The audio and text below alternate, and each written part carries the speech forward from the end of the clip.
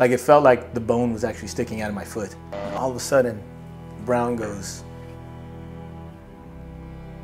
right? So everybody freezes. And I'm like, Brown, what's going on, Brown? And when it went down, it lit their area on fire. And the fire chased them all the way to a canyon. And so it was either jump down the cliff or run through the fire. So they had to run through the fire to get to us.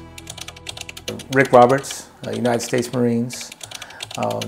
And I was with 3rd Battalion, 1st Marines. I was in there from 97 to 2001. Yeah.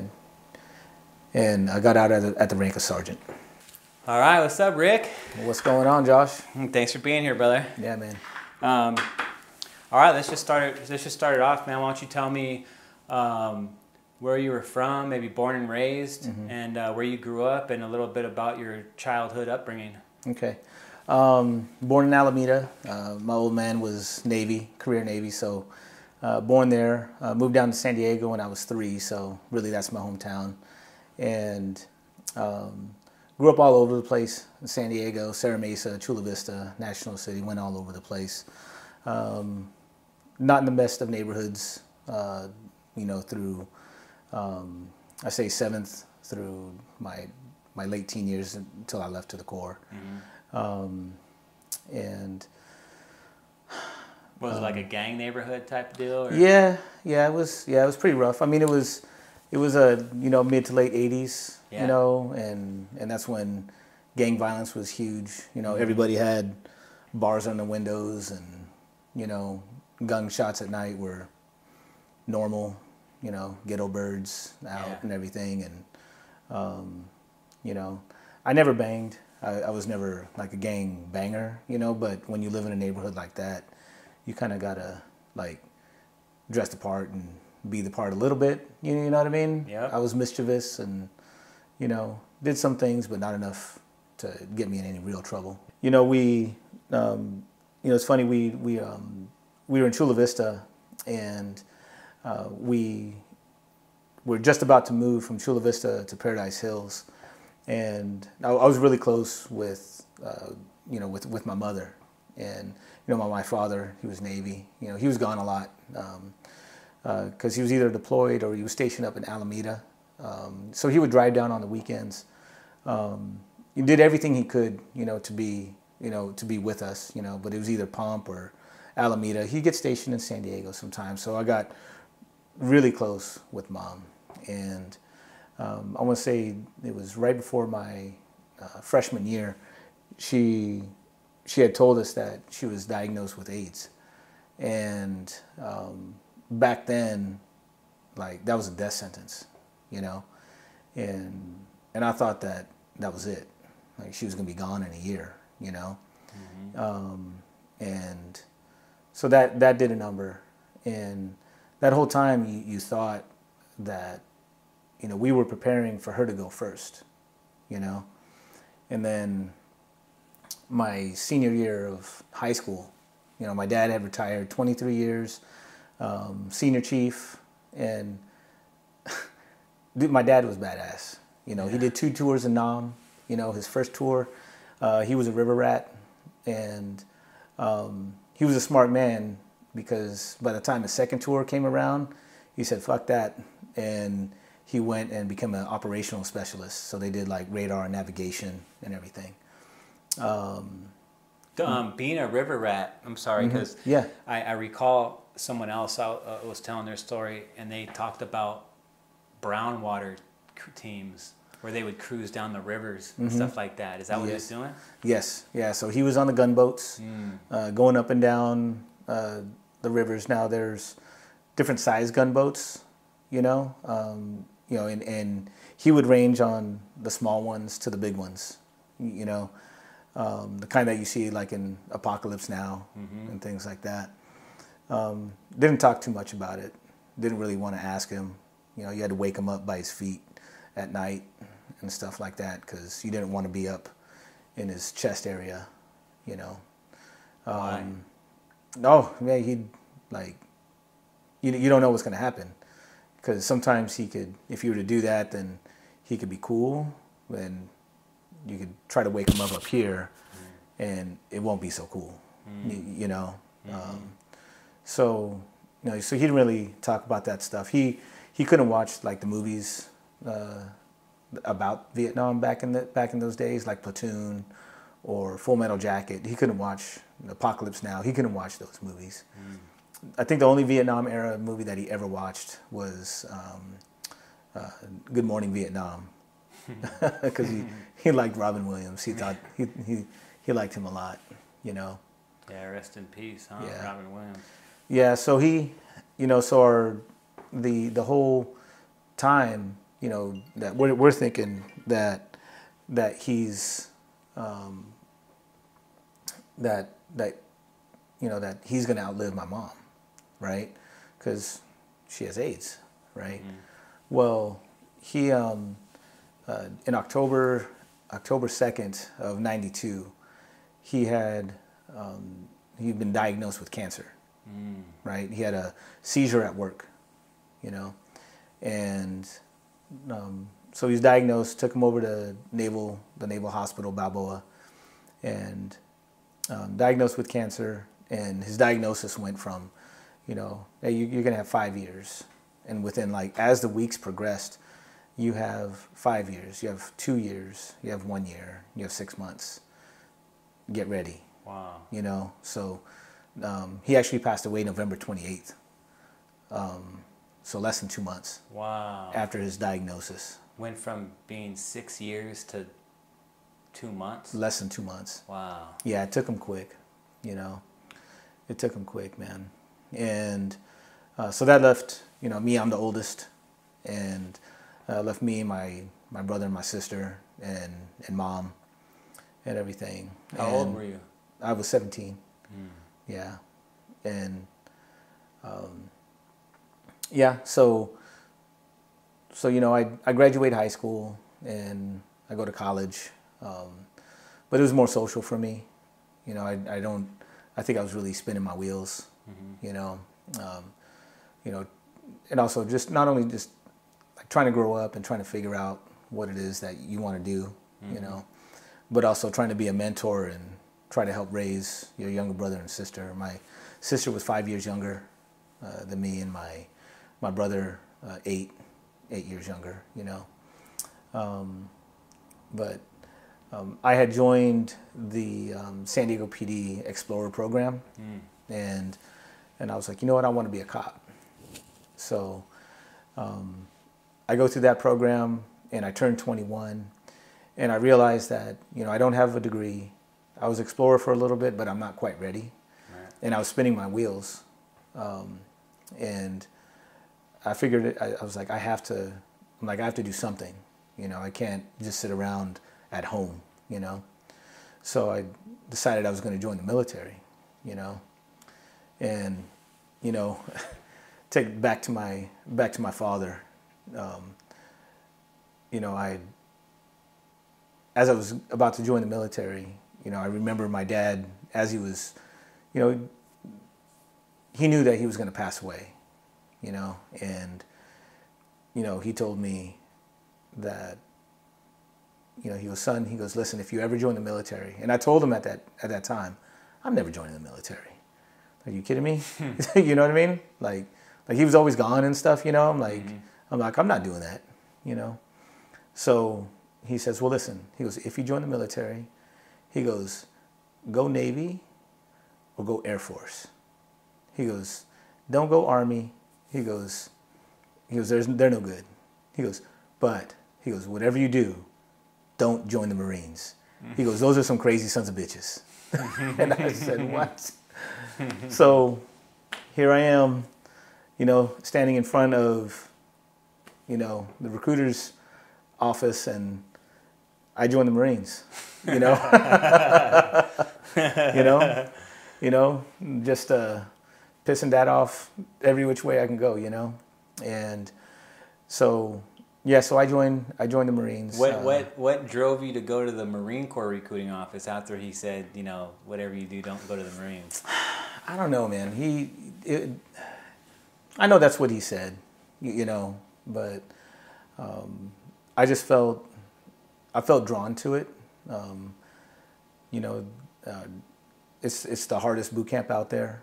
You know, and I felt like I was just like personally in a space where I needed to be challenged. You know, I needed something to push me hard. You know, right. that I needed someone to like knock the laziness out of me, to to really motivate me. You know, and I just felt that was the biggest challenge. You know, so yeah, that's why I joined. All right. The Corps. You know. Now, initially, I had actually signed up to be an MP. You know, like sign the papers and everything. Right. Right. And you know, they're so far out on MEPS and everything. I think it was like 3 months out or something. But my recruiter calls me up like 3 weeks later, and I remember him, friggin' Staff Sergeant Rodriguez, right? Tells me, he goes, hey, Rick, listen, I know that you want to be an MP. I know you want to get into law enforcement, you know. He goes, but I got something for you. Listen, how does this sound? United States Marine Corps Security Forces. I was like, dude, you're a civilian. You're Joe Schmo. You don't know. Yeah. And I said, man, that sounds high speed. So he goes, come on in. I'll show you a video. So he's showing me a video of buds.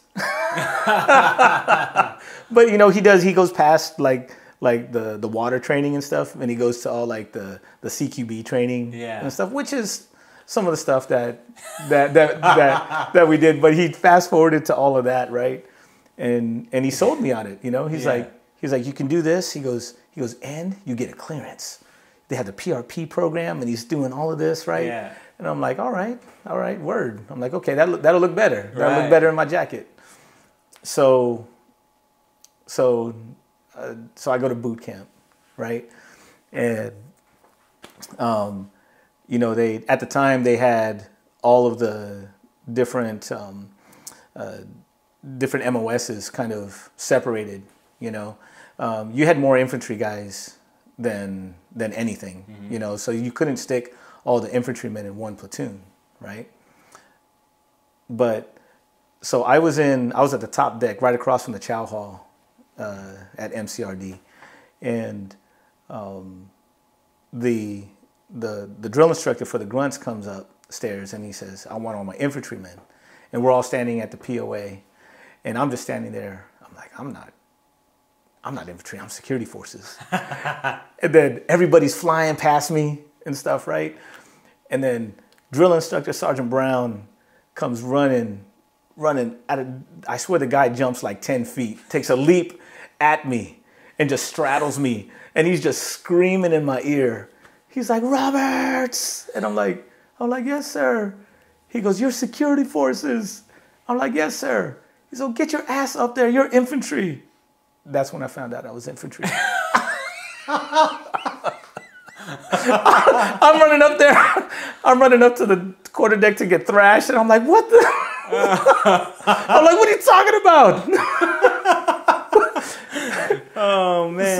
So I get up there and we get thrashed and everything, and that's when I found out I was in 03. Oh fuck. Yeah, that's fun. Was there anybody else that was security forces in boot camp? There were. I don't think there was anybody in my platoon. Yeah. In my platoon, there was a guy that was actually in the infantry platoon that was security forces, my buddy Sanchez, and I didn't know him at the time, right? But quick story about Sanchez is that he actually cross-decked from the Air Force, and he was 9 months. I mean, not 9 months. He was like 9 years. He was like a tech sergeant or something. He was like an E5, E6 or whatever, right? And he, but you know, when they brought him into the Corps, you have to go through everything, and he ended up having to take PFC. So he ended up like starting from like the bottom, right? Well, I remember we were field daying, right? And he comes up and he knocks on the door. We're all spy at the hatch, and he goes. And then Sanchez comes in, and drill instructor Sergeant Salinas, this little tiny Mexican dude. Man, he's all Sanchez. So get your ass over here. He's all yes sir. He goes, you were in the Air Force, weren't you? He's all yes sir. He goes, what was your rank? He goes, this recruit was like E6, whatever. Yeah. He was like, and then all of a sudden, like you see the other drill instructors run, like come at him. He's like, are you freaking stupid? Are you stupid? And they're like, ah, they're all like circling him and stuff, dude. And he's sitting there, like he's just sitting there taking it, right? Mm-hmm. And we're all cleaning the house. And he's all, and then Salinas takes him. He goes, get your ass over here, Sanchez. He brings him over and he makes him stand in front of the mirror. He goes, now stand there. And he's standing at POA. He goes, now stand there. He goes, now repeat after me. I'm not stupid, you are.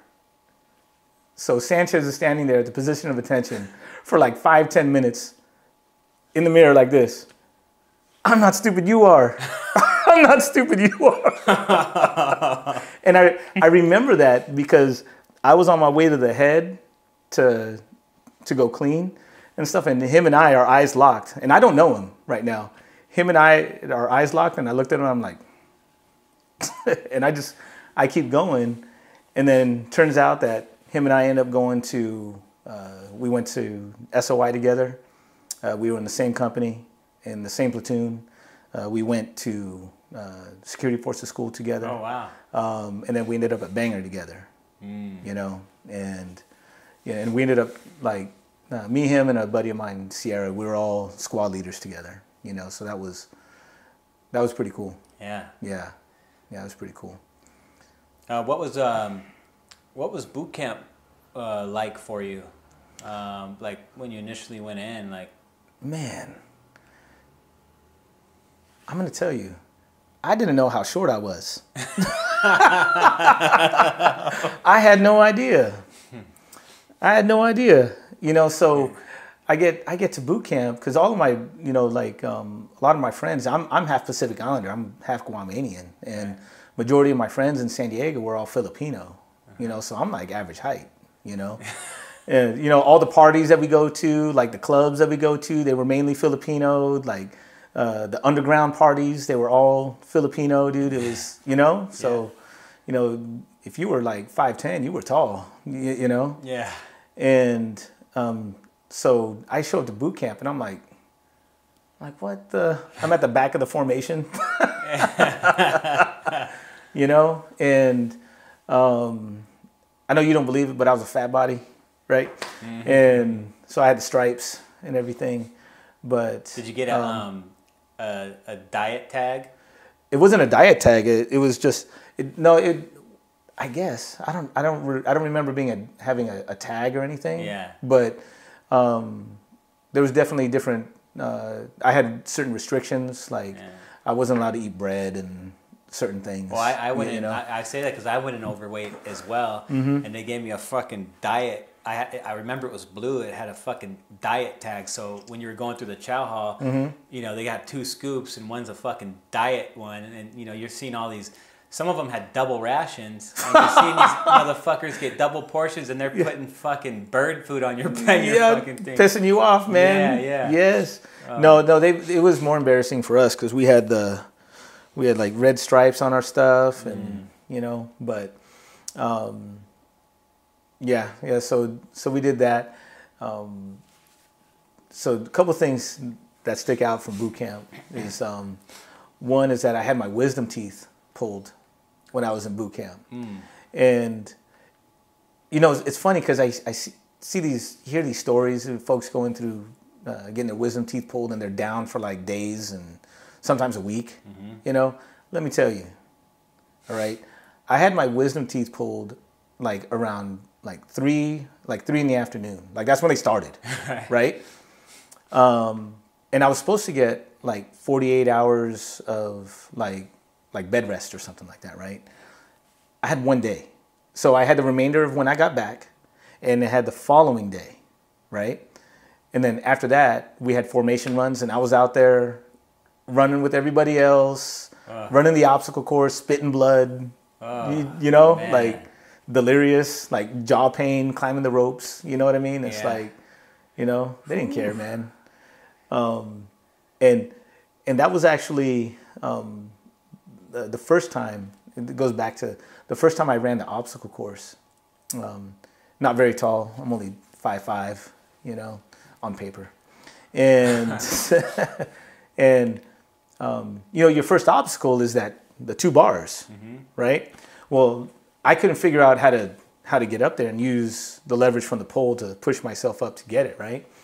Well, Sergeant Salinas comes through and he gives me a demo. So he shows me, and he was about my height, but he also weighed like probably 30, 40 pounds less than me, you know?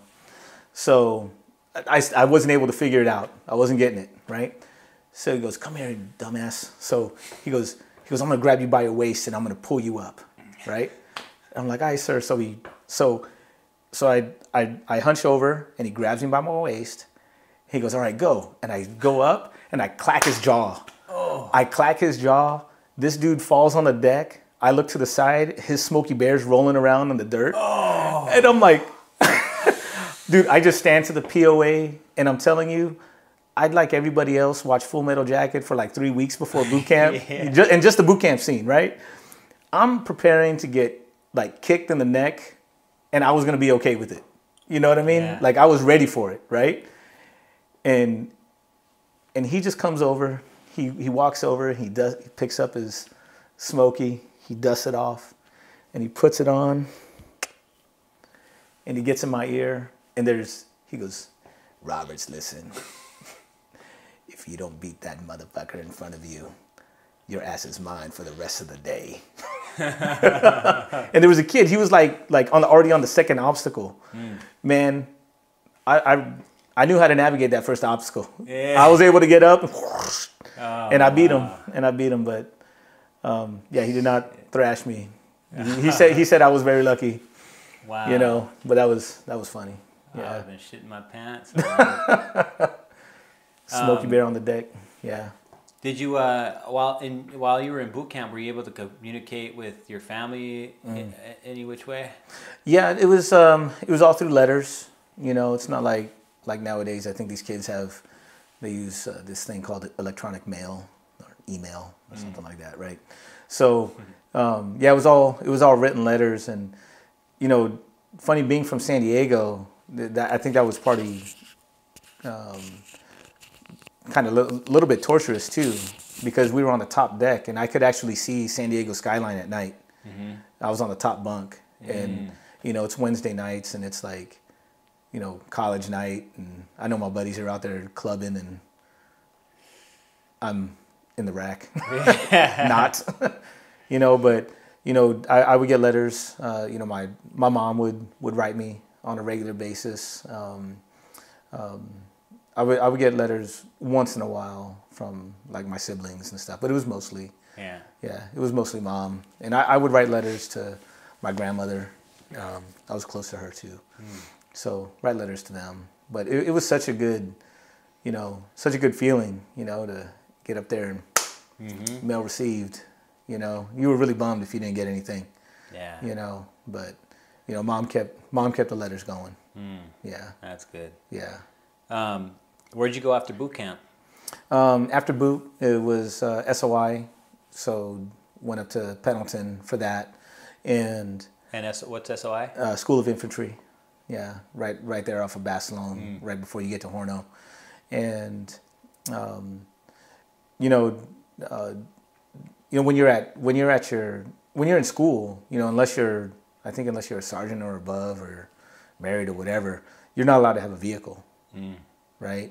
Well, being that I'm from San Diego, and my dad we had tags on the car, and it was an E8 with the senior chief symbol on it and stuff. I was like, man, I'm gonna bring my car up here.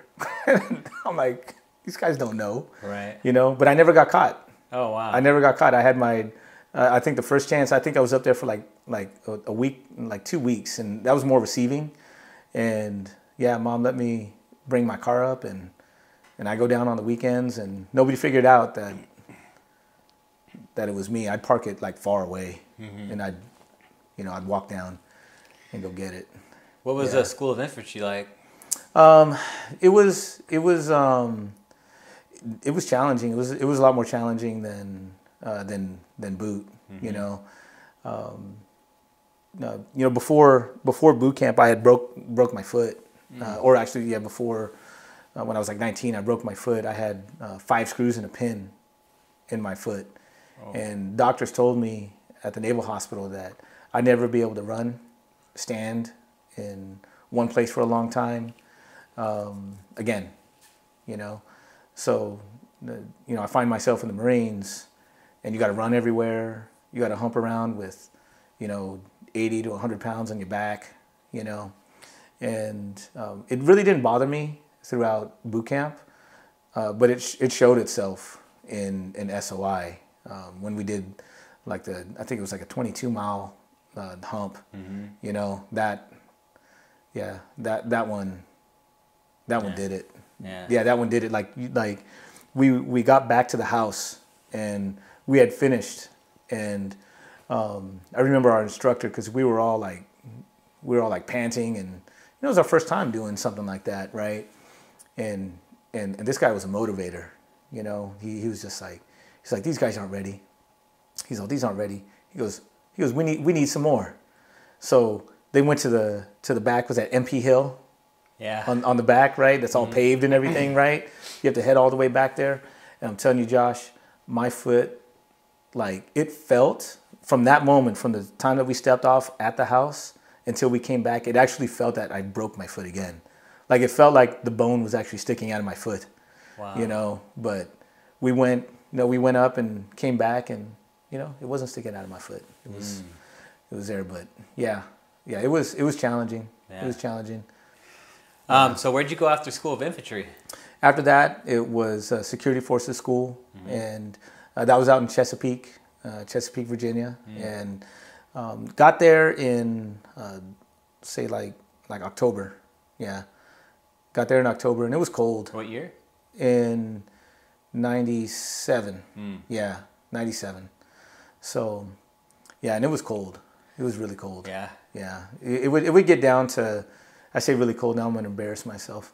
It got down to about 30 degrees. Yeah. Which, to me, that's kid from Southern California. That's freezing. Yeah, you're from sunny San Diego. Yeah. Yeah. So you'd hump out to the range, and if you weren't singing cadence on the way to the range, by the time you got to the range, it's like you could barely speak, because your jaw was just so cold, and like it was weird. It was the weirdest feeling. You just couldn't talk. But that's where we learned how to shoot the M9, the 9mm, the Beretta, and we got a lot of work on the shotgun. Did some rifle work, but it was mainly handguns and shotguns. Yeah. Yeah.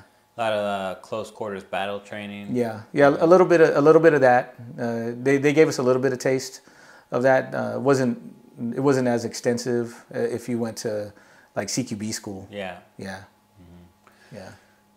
And then from there, where were you stationed? From there, we had a few choices. We had a wish list. We had Kings Bay, which is in Georgia. We had Bahrain, and we had Bangor. And I had chose Bangor because I actually wanted to be closer to my girlfriend, who was living in San Diego. I wanted to be on the same time zone and everything. So, and I had a friend at the time that also lived in Washington, a childhood friend. Was this a girlfriend you've had before you went to the Marines? No. This is actually my wife now. Oh, really? Yeah, yeah. Well, how'd you guys meet? I met her the day I graduated boot camp. The day? The day. How? The day. So it's funny, you come out of boot camp and you're all lean and mean, and I'm gonna go conquer the world, and so I'd come home and I'm resting and everything, and you're exhausted too, though, Mm-hmm. And I'm laying in bed, and my buddies are calling me. They're like, "Come on, man, we're gonna party with you. We want to party tonight. We got some folks coming over to the house and this and that." And I'm like, "I don't want to go anywhere. I just want to rest." Mm-hmm. And Mom says, "You need to go. These guys want to party. They haven't seen you in 3 months. You need to go." So I go. So we head out, and we head over to my buddy Vince's house. And as we're pulling up, me and my best man are pulling up. My friend Joanna pulls up, and out the other side of the car comes my wife, right? And, you know, we were a close group of friends. It was just always us, right. You know? And I see her come out the car. I'm like, hey. I'm like, who's that? And then my buddy's like, he goes, dude, that's Robin, man. She started kicking with us like a month and a half ago. I'm like, oh, dude, I gotta meet her. I'm like, what's up with that? I'm like, I leave and you guys get new talent, you know? You know? Yeah. You know? So I meet her and I tell you, she was only 18 at the time. She just finished her freshman year over at San Diego State, but she was beautiful. She was, you know, a lot of fun, and we got along like really well. And man, 12 days, I knew she was it. Mm. Yeah. Wow. Yeah. I told my mom that too. I said, Mom, she's gonna have your grandbabies. Yeah. You know. What'd your mom say? Mom said, get out of here. She's like, get out of here with that. But so, did you end up getting the duty station you wanted? Yeah. So I ended up going to Bangor. Ended up going to Washington, and it's the wettest place on earth. You know. What would it like? A typical day be like? Well, we were on a rotation. So, like 1 week you'd be training. The other week that you would be like a reaction force. Mm-hmm. You know, and then the other week you were on mission. So our mission was protecting strategic weapons. Mm-hmm. You know, at the time, and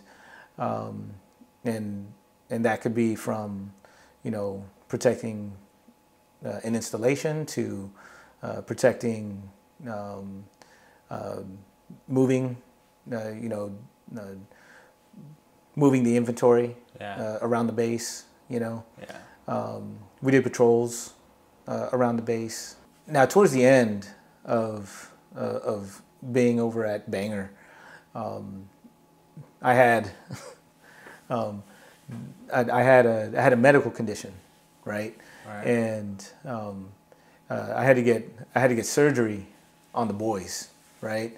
Where I was having pain down there. So on the boys? On the boys, yeah. On your nuts? On the nuts. On your nuts. Oh, right? Man. So I go to I go to Bremerton, the Naval Hospital, right? Right. And I go see the doc there, and it's a learning hospital, right?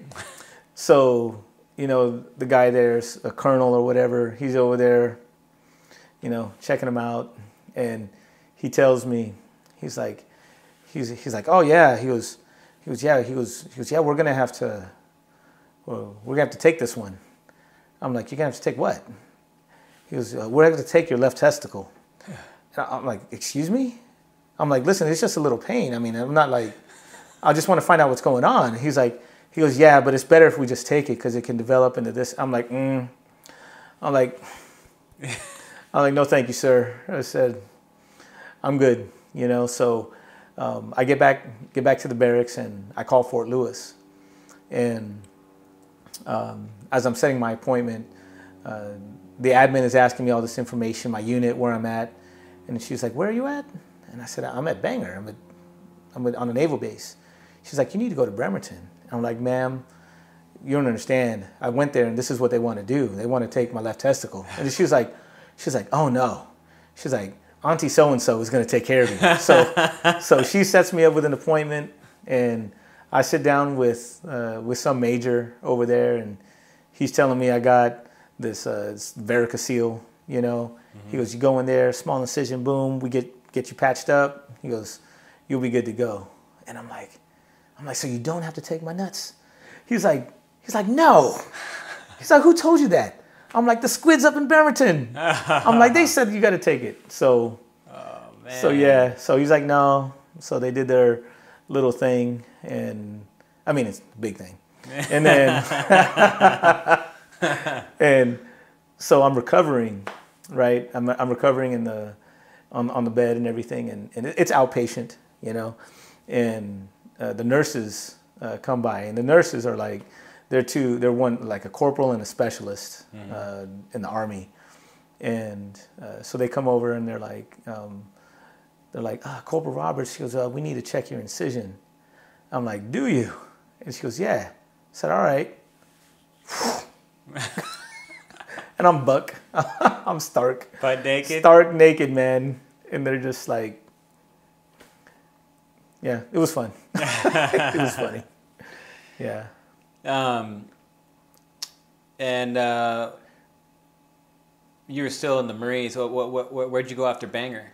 So we went over Main Side, and we hung out there in receiving for about a week. And we got sent over to 3-1, the 3rd Battalion, 1st Marines. So went there, did a lot of workups and exercises, getting ready for our deployment to head out. Yeah. Going over there as a sergeant, did they make you a squad leader? What? Well, I went over there as a corporal. Oh, a corporal. Yeah, okay. I did. I went over there as a corporal, and I was with Lima Company, 1st Platoon. I was the first fire team leader in that one. They made you a team leader? Team lead, yeah. Okay. I was a team leader right away, and it was funny because I actually had to, honestly I was embarrassed. You know, I had to rely on my lance corporals to help me figure some stuff out. You know, because I don't think in security forces we were as polished on our infantry tactics as we should have been. Right. You know, and so they helped get us through some stuff,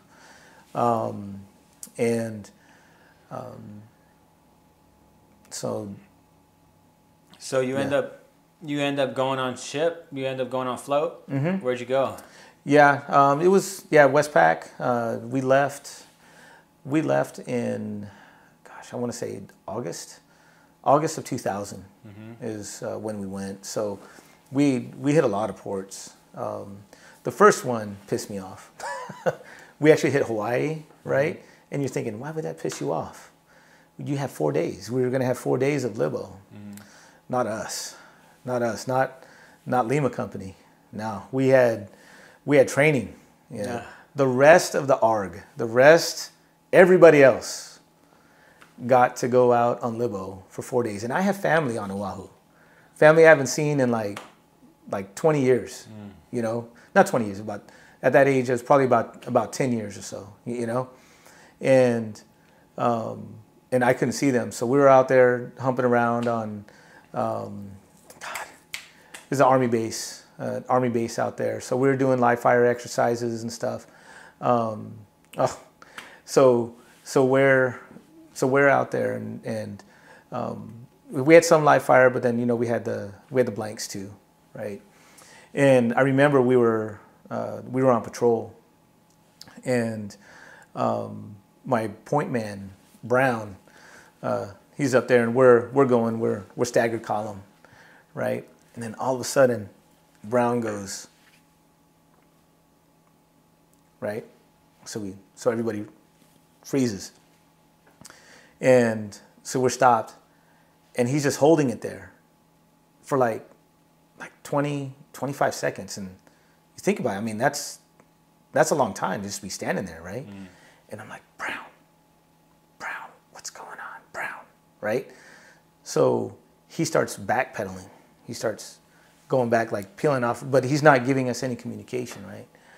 And so he goes, and he's coming towards me. I'm looking at him like, are you crazy? I'm like, what, Brown, what's going on? And then he just yells out, pig. And it was almost on cue. He yells out pig, and then, and then we get chased by a freaking pig. Oh, shit. You know, we're in a valley. We get chased by a pig. You have Marines with M16s running away from this pig, you know, jumping up trees and everything. And this, but the pig wasn't going to do anything to us. It ran past us, but it was right. It was like the funniest thing, man. Well, I heard those pigs are pretty dangerous. They are. They can be vicious. You know, thank God it didn't have there was no babies or anything. You know, if there was babies, and I think that would have been a different story. You know, but it looked like it was solo. Yeah. Yeah. And then we got back and back to formation, and we're sitting there. We're waiting on second squad to come back, and second squad comes back, and they smell like a bonfire, and they look like it too. And they're with our lieutenant. I want to say Lieutenant McGraw at the time, right? Cool dude, but you know, he got lost like a lot of them, right? Got us lost, but he got them lost to the point where they were one area, and it had somebody shot an loom, and they shot it too low, and when it went down, it lit their area on fire, and the fire chased them all the way to a canyon. Oh. And so it was either jump down the cliff or run through the fire. Oh. So they had to run through the fire to get to us. Wow. Yeah. Yeah, that was shit. Yeah. Anybody get hurt? No, they just like smelled. Yeah. Like, yeah. How long were you on pump for? Pump was like 7 months. Pump was 7 months, and you know, yeah, we hit different areas. We hit Singapore. You know, we went to Australia. We did a lot of training with the Aussies and the Kiwis. Yeah. So that was a lot of fun. But it was in preparation for us to go up to Timor. At the time, right before, like up until recently, Timor had been one nation, had been one country or island. It's on the north side of Australia. And at the time that we got there, they were going through their civil war. And we were in support of East Timor. So we went up there in a humanitarian mission, just flew in supplies, building supplies, food, things like that, just to secure landing zones, make sure they were able to do their thing and build their structures without, you know, any interference from West Timor, you know. But, you know, I don't think at any time did we feel like we were in any danger during that mission, you know. I mean, we were all given rounds and everything. It wasn't, but it was a real mission. Right. But you know, you never felt like you were in danger. Right. You know. After that, we hit Singapore, and Singapore was fun. Yeah, Singapore was fun. You know, it's almost like it's like America, but Asian. You know, I mean, they have a Hard Rock. They had a Hard Rock Cafe. They had a Planet Hollywood. They had McDonald's. They had a lot of stuff that you see here in the States, but then they had things that were unique to them. You know, and I remember, we're talking with our staff sergeant one night because we were there for like 2.5 days, and our staff sergeant one night he was like, guys, you got to check this place out, and it was a place where they had these prostitutes, right, and you would go up this escalator and they would be behind the glass, right? So we're like, really? We're like, no, that can't be real. And they're like, he's like, yeah, you got to go check it out. So we're like, all right. So the next day we hop in a cab and we asked the guy, we're like, hey, you know, can you take us to this place? And we're describing, and he's like, oh yeah, I know exactly where to take you. So, and he was Middle Eastern, right? Remember, or Persian or something.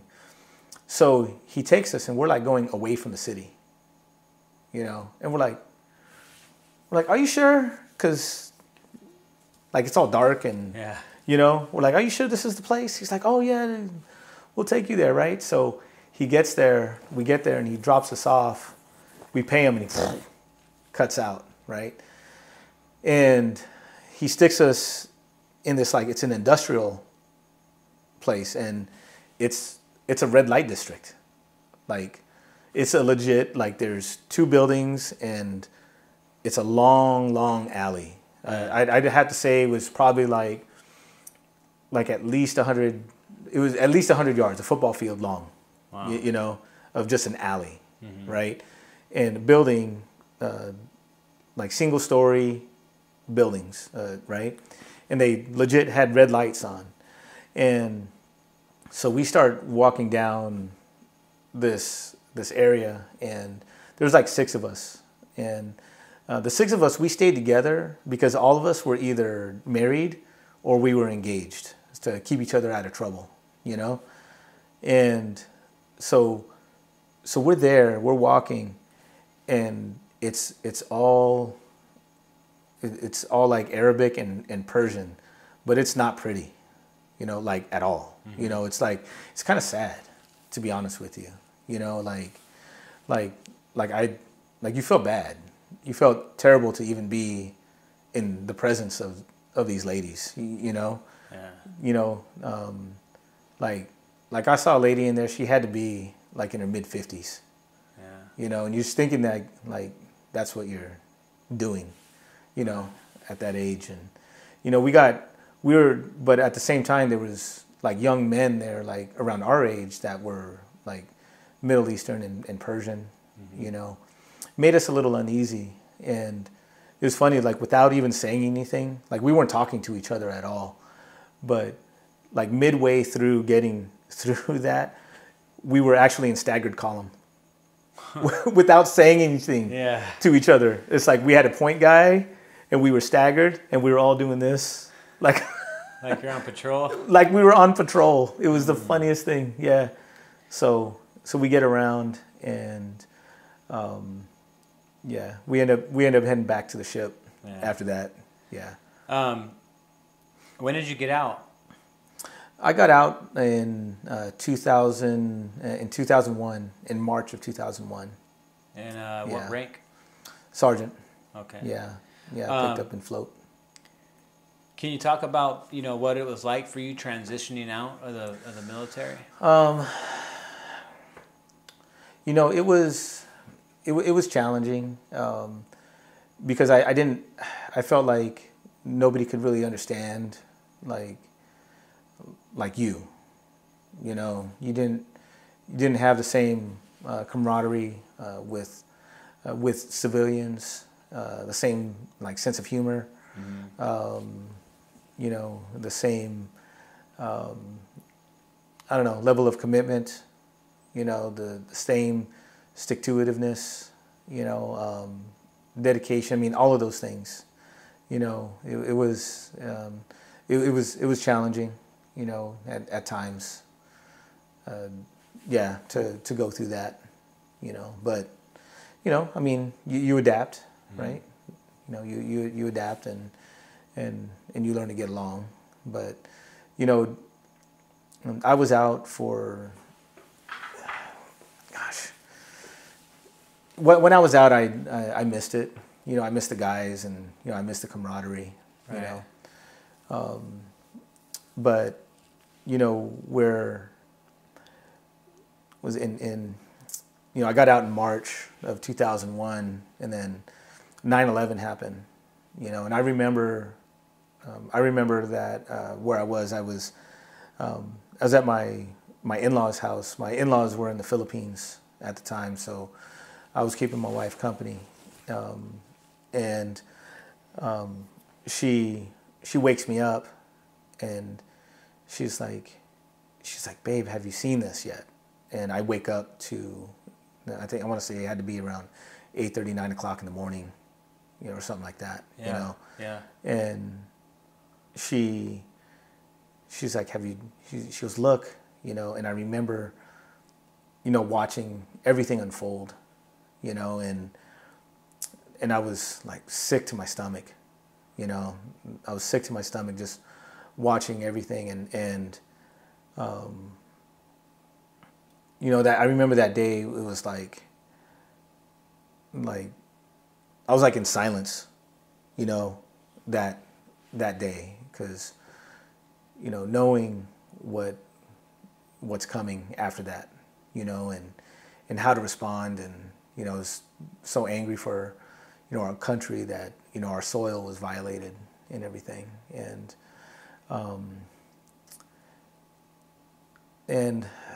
I would say that that's, to this day, it's one of my, for me personally, it's one of my more challenging parts that I got to deal with for me, like personally, because I was only 6 months removed from the military. I was still in great shape, you know, and you know, the thought of, you know, of enlisting, of going back in, it was definitely there. You know, I really thought about it, but I think, you know, the one thing that stopped me from enlisting is my dad. You know,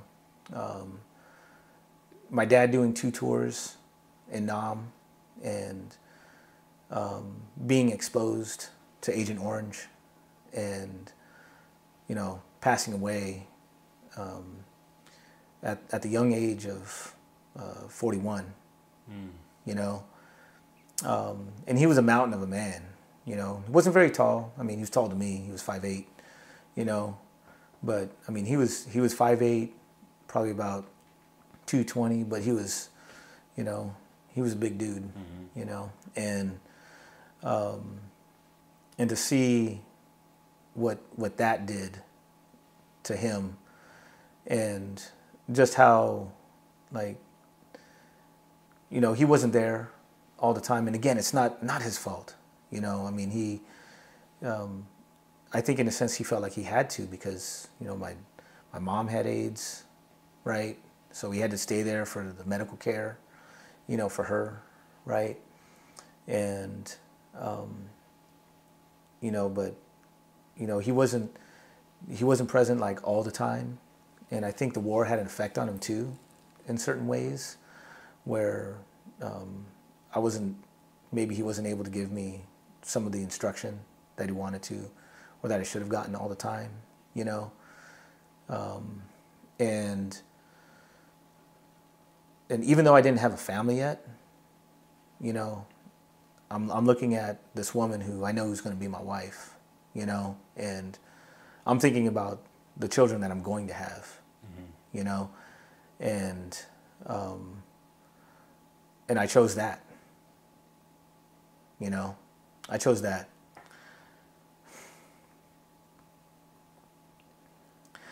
And I think, you know, when I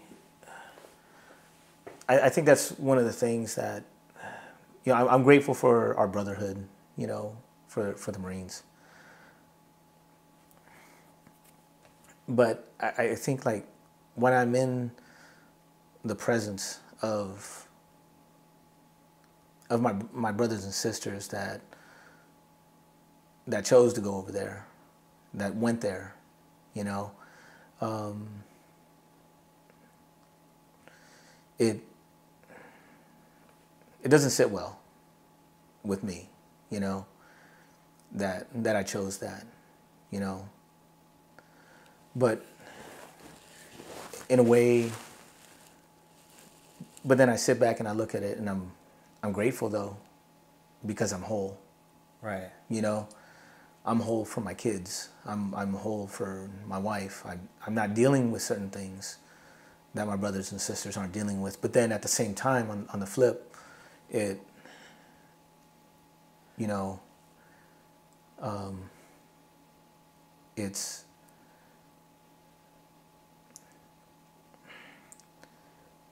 not an easy feeling, because you are whole. You know what I mean? Because you chose that other path, you know. And I think that's, you know, for me, that's been,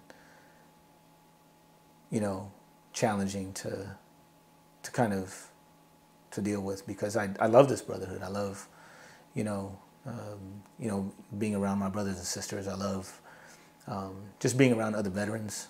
You know, I got good friends that are vets from the Air Force, from the Army, you know, from everywhere, and we give each other crap. Yeah. You know, but, you know, we all signed up to do the same thing, you know, and you know, I know that I think, you know, entering into boot camp, you know, I went in with the mentality that, you know, I'm signing up and I'm going to do my 4 years. I knew that I was only going to do 4 years and get out. it was never my intention to make it a career. You know, I wanted to get out and I wanted to get into law enforcement. And I was going to use that as a stepping stone, you know. But I said, hey, you know, if war comes our way while I'm in, then, you know, so be it. And that's what it is, right? Right. You know, but, you know. What kind of things do you see other veterans, friends, brothers, sisters that did go over there and serve in combat maybe? Can you talk about what type of things they struggle with, what you've noticed? Maybe you've been around them or talked to them, or yeah. You know, I just think that, you know, sometimes you know, the hearts are hardened, you know, and you know, even though some of those with you know, their relationships and, you know, maybe vices or how they handle stress or, you know, or how they handle crowds, you know, just certain aspects and, you know, just certain outlooks in life, you know, and yeah, so I think that's what I've seen now. But I'll tell you that my friends I know that are combat vets, they are the most loyal, the strongest, the most ride or die cats that you'll ever run into. You know, they will always have your back. You know, no matter what, and you know, good or bad or what have you, and you know, but you see that too. You know, I see. I'm going to tell you the truth. I get that feeling just being around any veteran, any Marine, whether it be a combat vet or not. Like, it's just something about running into, especially the Marines, and maybe the Army, running into another Army guy.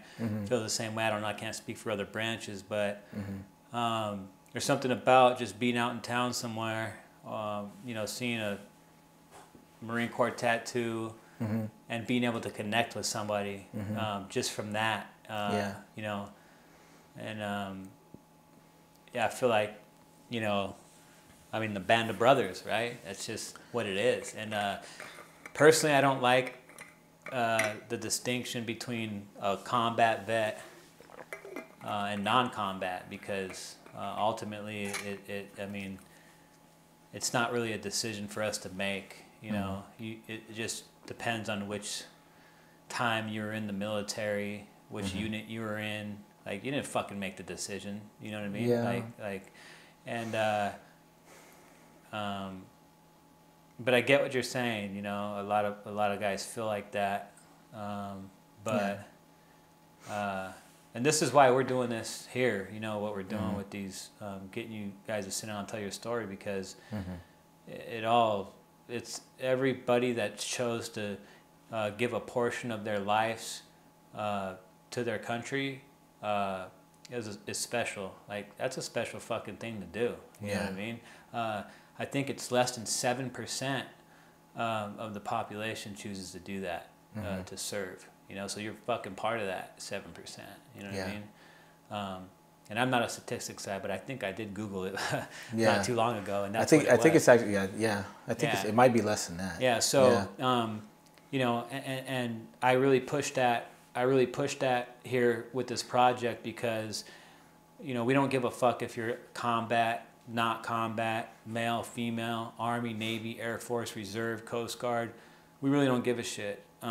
We understand that you have a story to tell, and it's important, and you know, we don't see you any different than any other veteran, and I think you should feel that way too. You shouldn't feel any less of a Marine or person or veteran than, you know, somebody who was in combat, you know what I mean? And your decision to not re-enlist, you know, when 9/11 came up, I mean, if you look at it with the perspective of, you know, you have a daughter who's 17, right?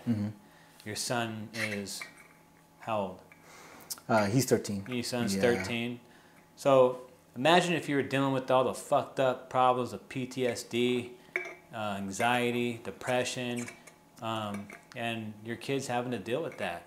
It's, you know, you said it earlier that you're whole, right? Yeah, and you're happy you're whole, but sometimes you feel guilty because you want to feel like some of your other brothers or sisters feel because of what they went through. But you know, your family's important, and it's important for your daughter and your son to have a father who's whole, like yourself, you know.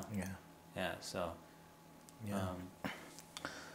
So, you know, so the years went on, and you know, so I'm at the 2-year mark now, and it's 2003, and I'm really kind of getting annoyed with just like being a civilian, you know, and you know, I'm telling my wife how much I miss the guys and stuff, right? Well, we're planning our wedding, you know, and we're down in San Diego, and so I go to my grandparents' house. I was living there right before we moved up, and I'm like, you know, I'm just gonna go up in the room and I'm gonna grab some stuff, you know.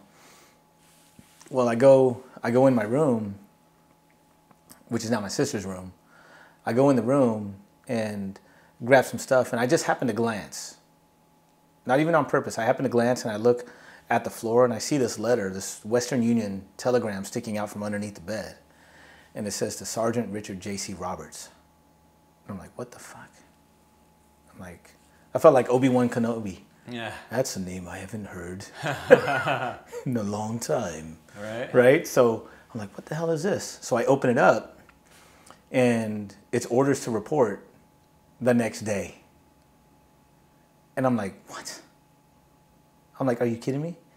You know? So, you know, I go down and, or I call the following day, and I'm like, hey, I'm like, look, I'm like, I can't make it in today. You know, I just got the letter. I had moved and so on and so forth. I'm like, can you give me like 3 weeks, you know? And they're like, yeah. They're like, yeah, that's fine. He goes, you are going to come in though, right? And I thought that was the silliest question. You know what I mean? That made me to believe, I'm like, well, there's cats not showing up. Yeah. You know? I'm like, yes. You guys are telling me to come back. I'm on my way, you know? And, you know, at the time I looked a lot like I do now. I was like, you know, 40, 50 pounds heavier than when I left the Corps. And, you know, I looked at my wife and I told her, I'm like, look, you know, we're going to scrap this wedding and we're just going to get hitched now. We're just going to go to Vegas because, I don't know, maybe in 6 months you'll be able to buy a house, you know. You know, let's just go, you know. So we go to Vegas, we get married, and we come back, and I show up in Alphas, right? I show up, and I was over at Area 64 and over at Talega, and so I show up, and the guy's like, Sergeant Roberts. I'm like, yep. I said, well, do you want? We need an SOG for the camp. Do you want to be SOG? You want to be Sergeant of the Guard? I'm like, stay here? And he's like, yeah. I said, pfft. I'm like, you got it. You know? Wow. So they just made me SOG. Yeah. And it was funny. It was like, there was like 16 of us, and we were all NCOs. They were all sergeants and corporals. We had one Lance Corporal with us, you know, maybe two, but the rest of us were NCOs, you know, running patrols and everything. And yeah, so we were there for a year. Yeah. What do you think about this project? I think it's amazing, and I think, you know, I want to encourage, you know, veterans to come out and, you know, give their testimony, and to let folks know, you know, what what it is that we do, and what exactly it is that we sign up for and what we're prepared to do. And we do it with a sense of pride, and